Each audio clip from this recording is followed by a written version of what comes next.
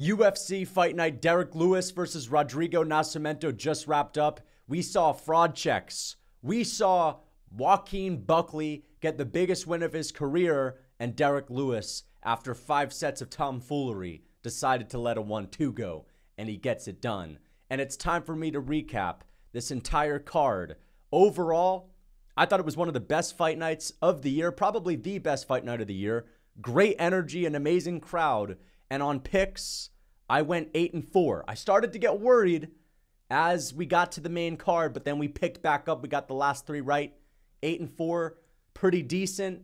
Not so bad for old coin flip Tracy. But let's get into this. We're going to recap every single fight. The timestamps are in the description. Let's start with the first fight of the night. JJ Aldrich and Veronica Hardy. I picked Veronica Hardy to get this one done via Wizard in her corner. Dan Hardy, the mastermind himself. And you know what? She had the speed advantage. She was looking fast. She was looking crispy. And it just seemed like she was beating JJ Aldrich to the punch. Third round, things got a little bit hairy. Things got a little bit sloppy. She gets dropped. Almost gets submitted and then gets controlled, but she won the first 2 rounds. Not a whole lot to take away. I think this is kind of where she's getting close to her ceiling. But the reason why I always pick her to win her fights is because, and I know this sounds a little bit silly, but in WMMA, where the competition isn't always the best, a Dan Hardy in your corner, where he's always obsessing over MMA, he loves MMA, he loves the sport. If he's invested in your career, that makes a difference at this level in WMMA. Whereas there are some coaches for WMMA fighters that can be yes men. But either way, good win for Veronica Hardy. She gets it done. Let's get on to the next one. Jake Hadley versus Charles Johnson. I picked Charles Johnson to win this one. Jake Hadley, I mean, I don't even remember too much of this fight, but either way, Johnson won this fight. I think he got a knockdown in the first round, and he just kind of outstruck Jake Hadley, showcased some really good wrestling defense, some really good takedown defense, as he always does, and just kind of was beating Jake Hadley to the punch with long 1-2s, and that was kind of the story of the fight. Hadley loses in a very close decision, but either way, I think the judges got it right. On to the next one. Billy Goff versus Trey Waters. Fight of the night, 100%, but a robbery. I picked Trey Waters to win this, but I do believe that Billy Goff won the second and the third round. Right off the bat, one of the best fights I've seen. Billy Goff is the king of imposing his will, the definition of it. He doesn't know how to take a back step, and he's constantly pressing forward, throwing the kitchen sink at his opponents, fighting Trey Waters, who's a guy that has a reach advantage. The way you have to fight him, you just have to get in his face. You got to make him tired, and you got to make it a little bit dirty, and that's exactly what Billy Goff did. As I said, chucking the kitchen sink at his opponent, doubling up on jabs, following up with kicks, constantly throwing low kicks in between exchanges, just landing a lot of volume. Trey Waters, I believe, dropped Billy Goff in the first round after a close first round, after a scrap, took the first round. The second round, though, Billy Goff won the round. I know that there was a big moment where Trey Waters hurt Billy Goff, landed like a 5-piece combination, and then had a submission attempt where he almost locked in a standing guillotine. But the thing is, he didn't get it. That sequence in and of itself was only 40 seconds, and the majority of the second round was Trey Waters not really throwing anything, kind of sitting there on the back foot. It looked like he was tiring out. It looked like Billy Goff was getting to him, and Billy Goff was the one that was active, that was landing strikes. There were multiple minutes where Trey Waters would throw like 1 or 2 strikes per minute, and I just thought that Billy Goff did enough outside of a 40-second sequence to be able to steal that round. The third round, Billy Goff had like a 2-minute exchange where he was pushing Trey Waters up against the fence, and yes, he didn't do anything with it, but Trey Waters couldn't do anything about it. So in that exchange alone, that's a Billy Goff win.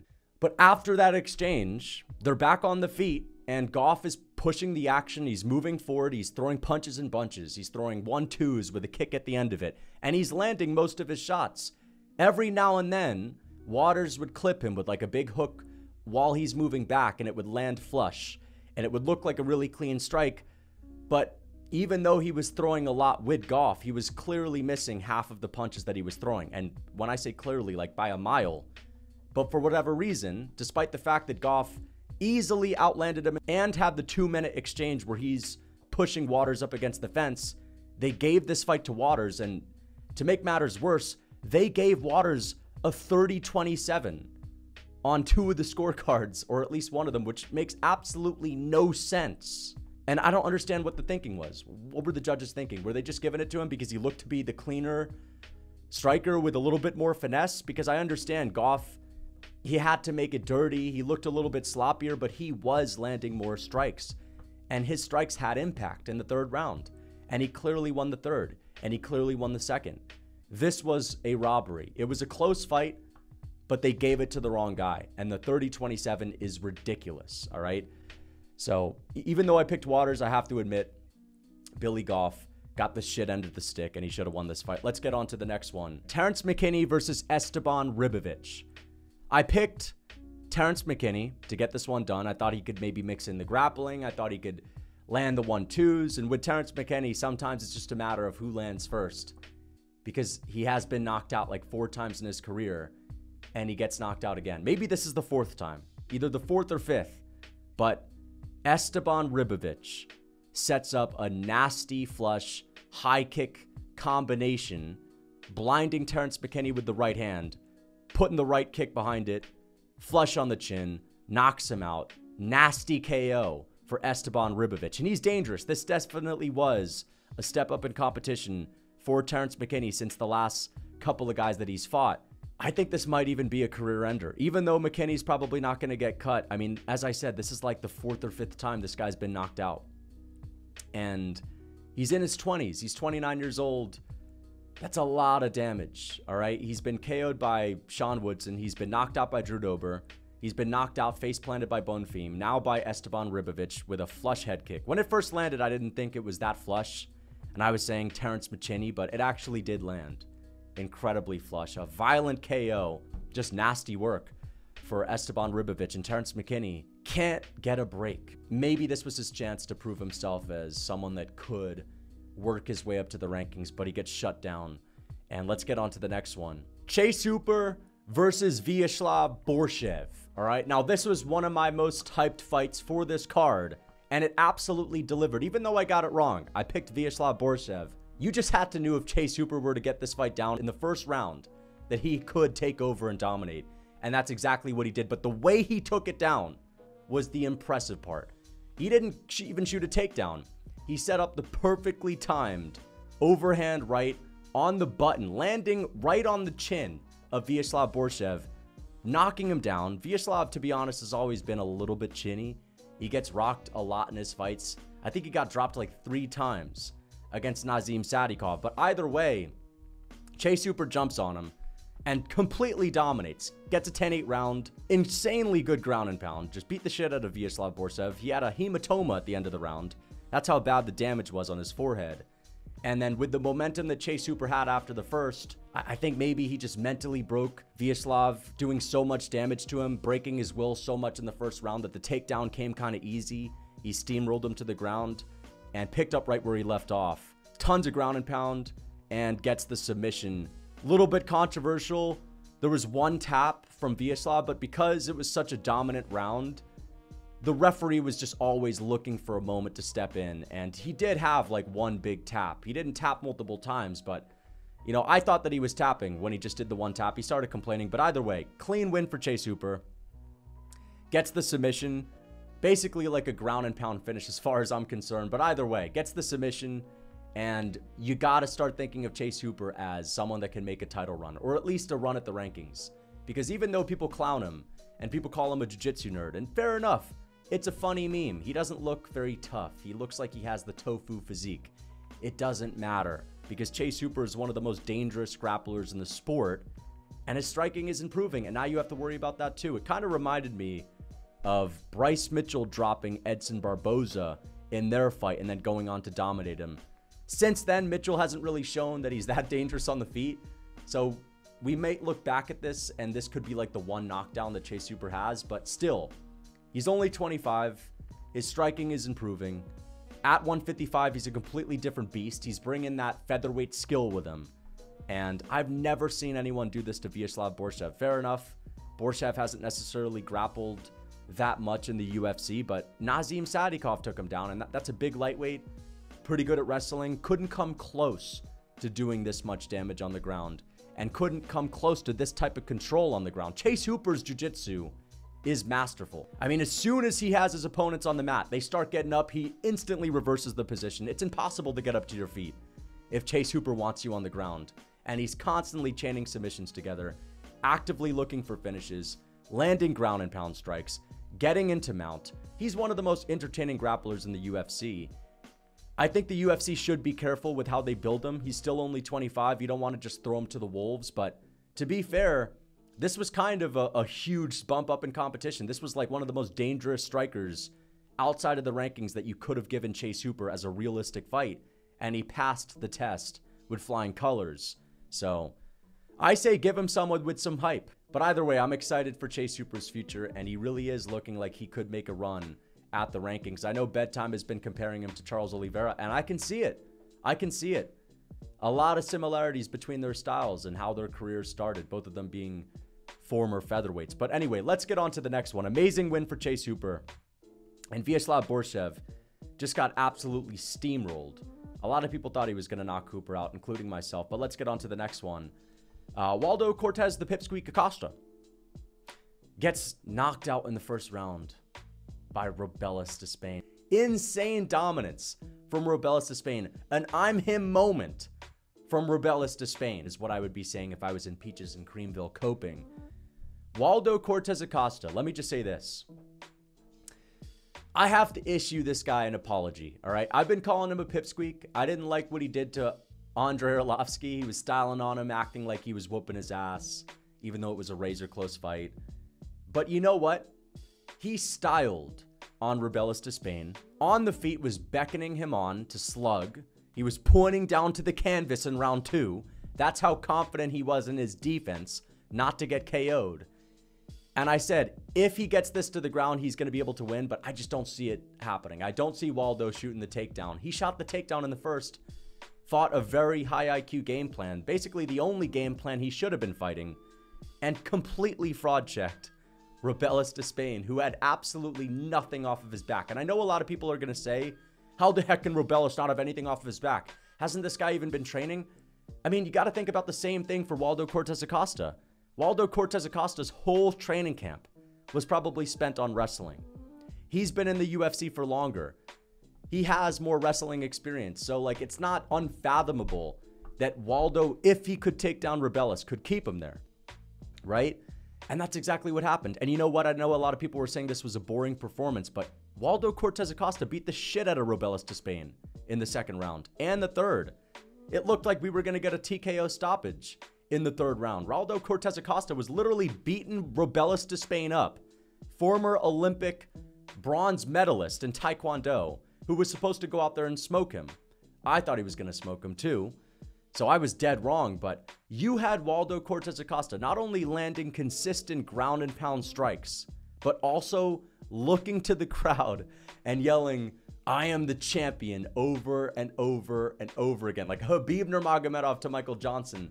Insane dominance from Robelis Despaigne. An I'm him moment from Robelis Despaigne. And I got it. Oh, I'm sorry. From Waldo Cortez Acosta. I can't believe he actually won.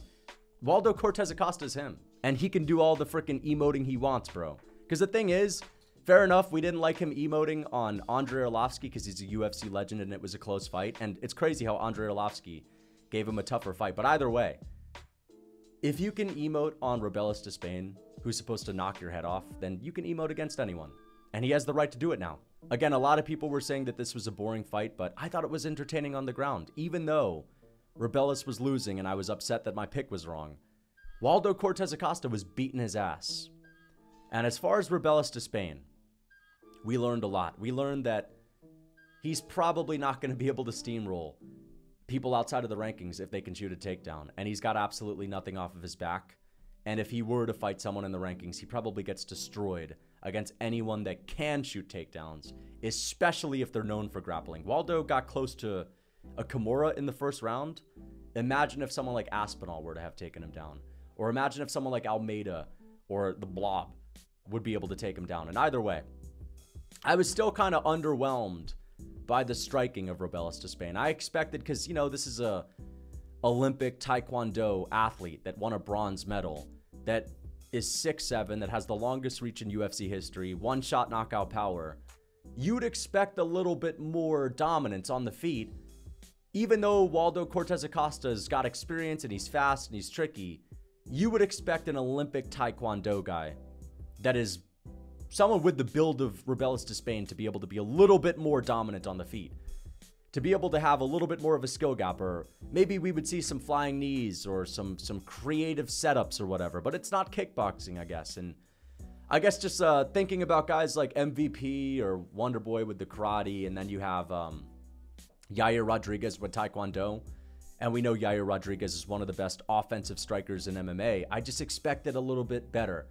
I thought that, you know, if we see more minutes of Robelis in the octagon, we'll see creative setups and all this stuff, but he really didn't look that good. Like, he looked decent. He was outstriking Waldo Cortez in the second and third round on the feet, as long as it was on the feet, but it wasn't this type of dominant display I expected to see on the feet. And whenever whenever Waldo took him down, he easily outgrappled him and landed a lot of damaging strikes. I thought it was a good performance from him, and I didn't think it was boring at all. But yeah, serious fraud check for Robelis Despaigne. And credit to everyone that picked Waldo Cortez Acosta, because he did have a lot. You know what? The odds were pretty close for this fight. And that is interesting if you think about it. The odds were incredibly close, but it felt like Robelis Despaigne should have been like a minus. I mean, in hindsight, he shouldn't have been a huge favorite. But either way, before the fight, it felt like this was a lamb being led to the slaughter in Waldo Cortez Acosta. But he pulls it off, and respect to him. Let's get on to the next one. Alex Caceres versus Sean Woodsen. I picked Sean Woodsen to win this by decision. I said he was going to be a little bit too awkward and he's too long to deal with on the feet. And that's kind of what happened. Although some people were saying Caceres won. I think the judges gave this 30-27 to Woodsen. Definitely not. I mean, Woodsen was actually getting beat in the third round, was easily getting outstruck. Credit to Caceres after losing the first 2 rounds, because he really went out there, imposed his will, and let go the kitchen sink and just took it to Woodsen, did not care about getting finished, and lit him up, and he should have been given that round. But I do think the judges rewarded the rightful winner. I do think that Sean Woodsen slightly outstruck Caceres in the second round, and he slightly outstruck Caceres in the first round. And you know what?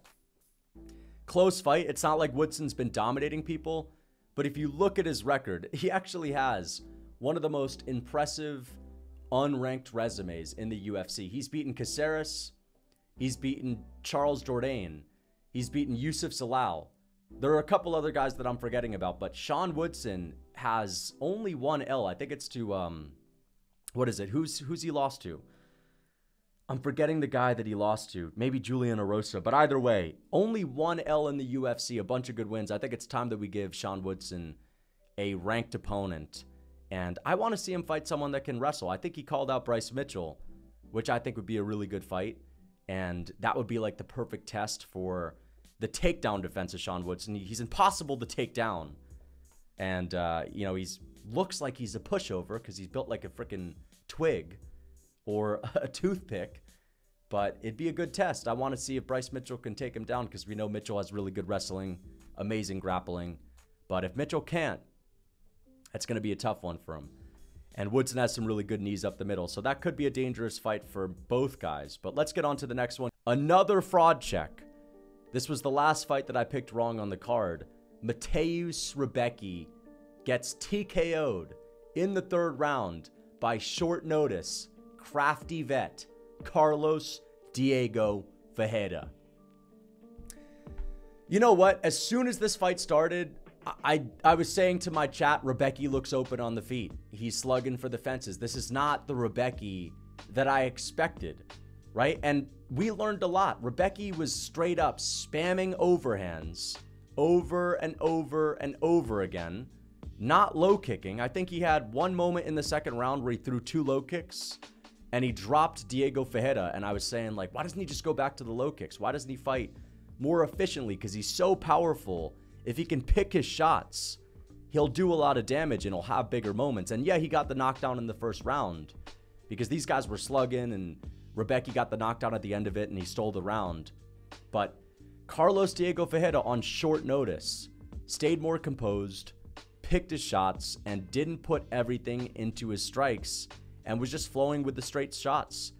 Body kicks, teeps up the middle, 1-2s, jabs. Like, his jab looked really good in this fight, and he just started beating the shit out of Rebecki, who gassed himself out in the second round because he was just spamming overhands over and over and over again. No pun intended, but he was literally spamming them.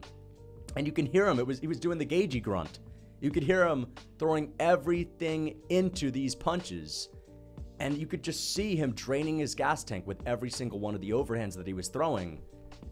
And he just didn't fight efficiently. And by the end of the second round, both of his eyes were bubbled up because Carlos Diego Ferreira was lighting this man up, just picking his shots. Again, not putting everything into them, trusting in himself, trusting in his long rangey 1-2s.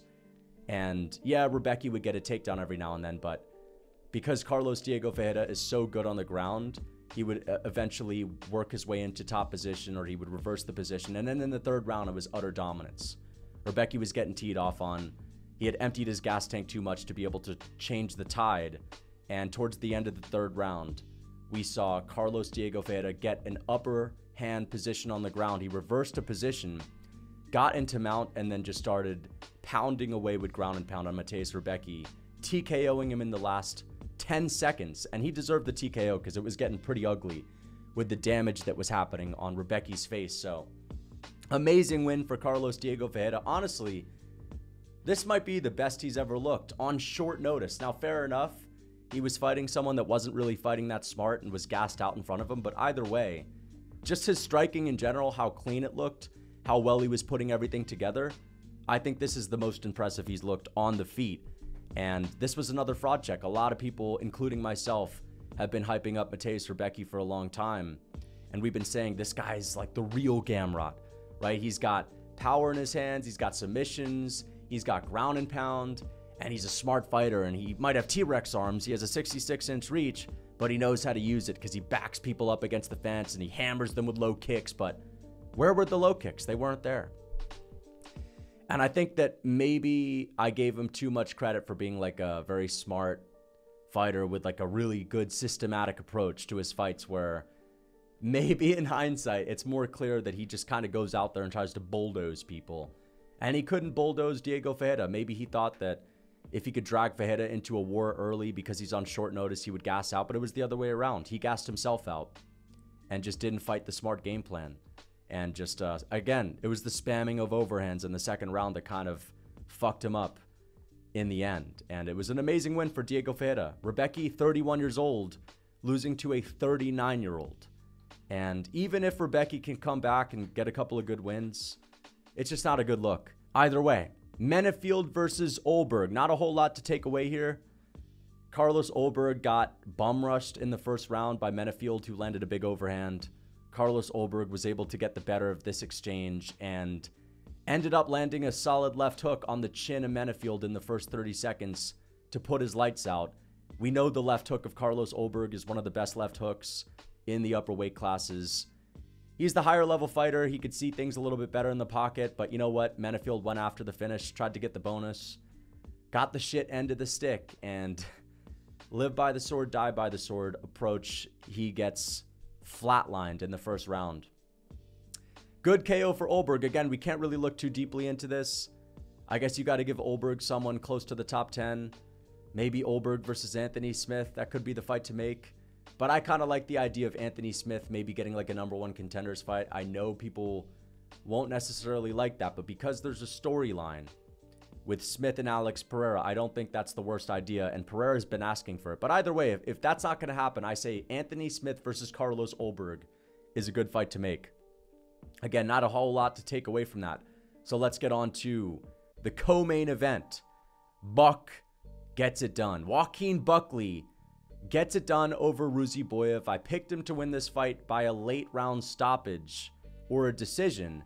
It looked like he was going to get the stoppage in the third round, but I honestly thought that Buckley had the best approach to this fight. He took a very measured approach, right? The size difference between these guys was stark. It was crazy. And Buckley had said he did a lot of training at the St. Louis Boxing Club, where he worked with a lot of guys with long reaches and height advantages.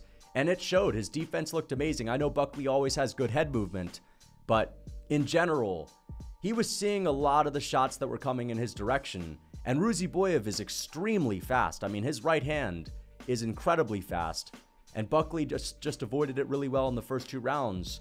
The difference, because they weren't really doing a whole lot. The first 2 rounds, it seemed like both guys, for Buckley, it looked like he was doing everything in his power not to get hit at the end of Ruziboev's punches, not to get caught. For Ruziboev, it looked like he was taking the approach of, I don't want to gas out. I don't want to let my hands go and go for this finish to where I'm gassed in the second and third. So that's why I believe he was kind of fighting a reserved fight as well. Both guys not really doing a whole lot of anything on the feet, but Ruziboev would throw these flying knees and Buckley would meet him head on and get these really good double legs, and he would take him down.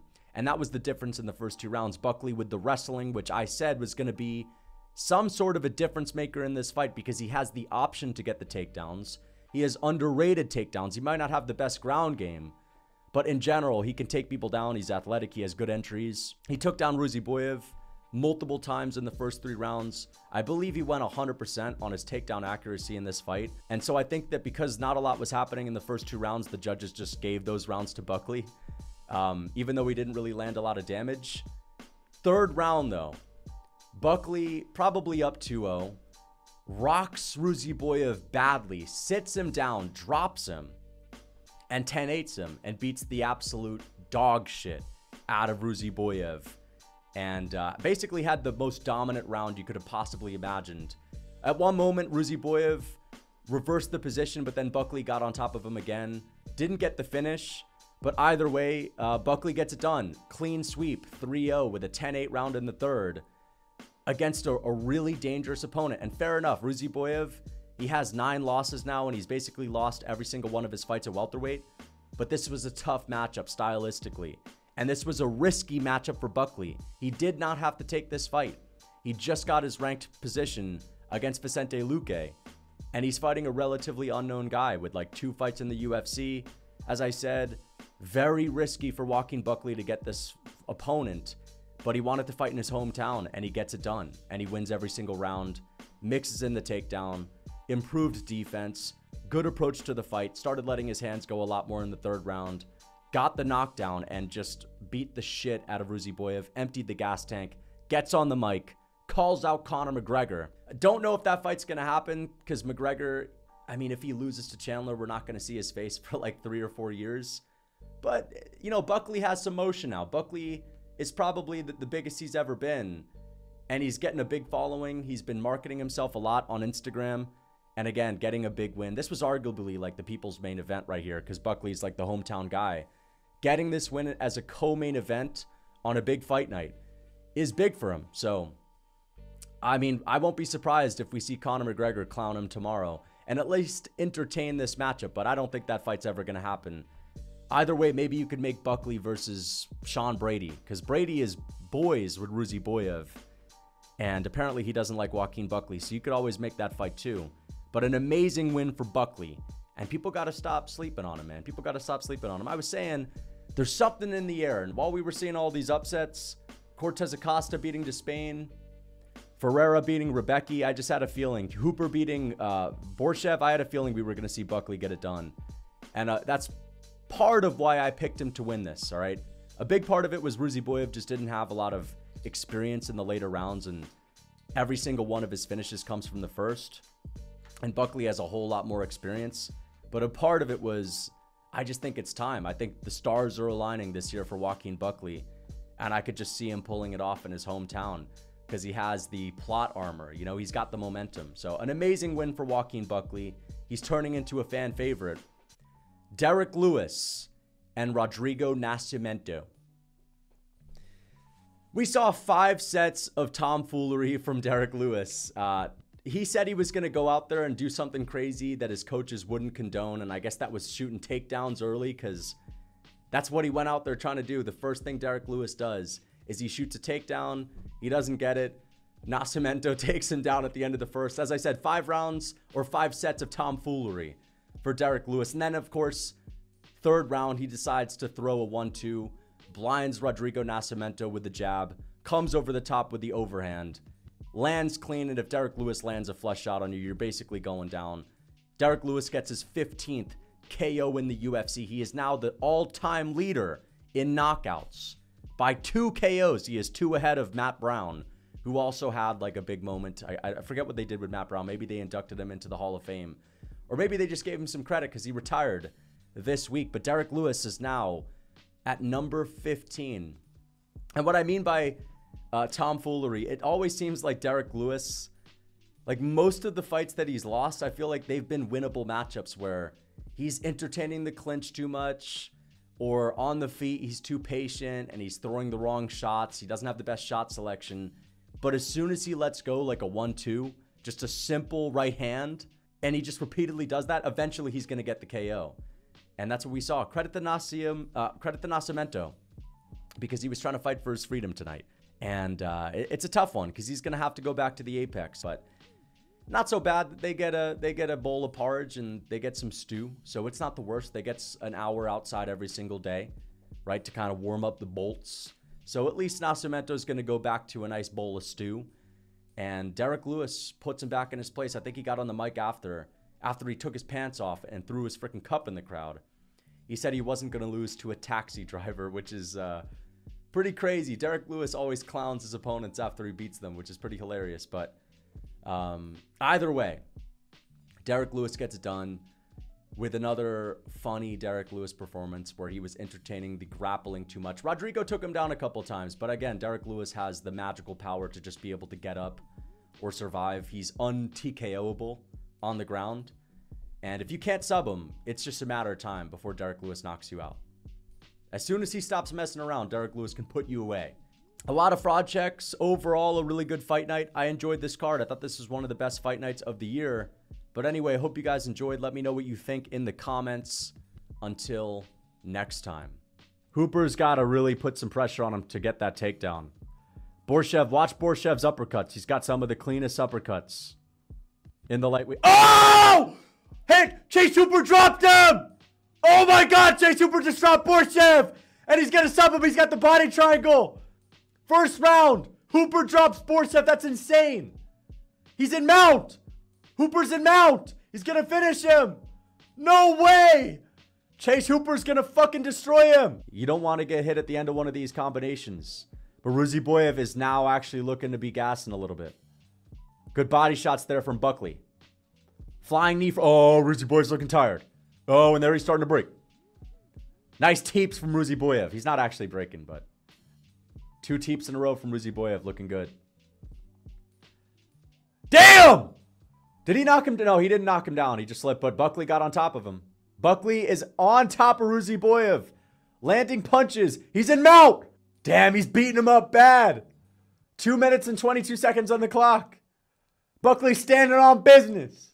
Buckley, Buckley, Buckley. Damn, he's slamming his head on the canvas. Oh! He's got him hurt. People forget, man. Yes! Yes! Buckley gets it done! 10-8 round for Buckley. Woo! You could just sit behind a jab and low kicks and just tee off on your opponent and stay out of range. You don't have to commit too much to those. So you don't have to leave yourself open. Oh! Oh! Show him! Holy shit, he's out! Holy shit! Holy shit! Holy shit! Terrence McKinney just got... Oh my gosh. Terrence McKinney just got fucking head kick KO'd with 1 head kick. That was brutal. Terrence McKinney. Damn, bro. That's my first pick wrong tonight. Wow. McKinney gets caught with a head kick. Slumped out cold. Oh my God, that was a good kick. Can I even call him chinny? I don't think I could call him chinny. That's a legit, like, perfectly placed high kick. Beautiful setup.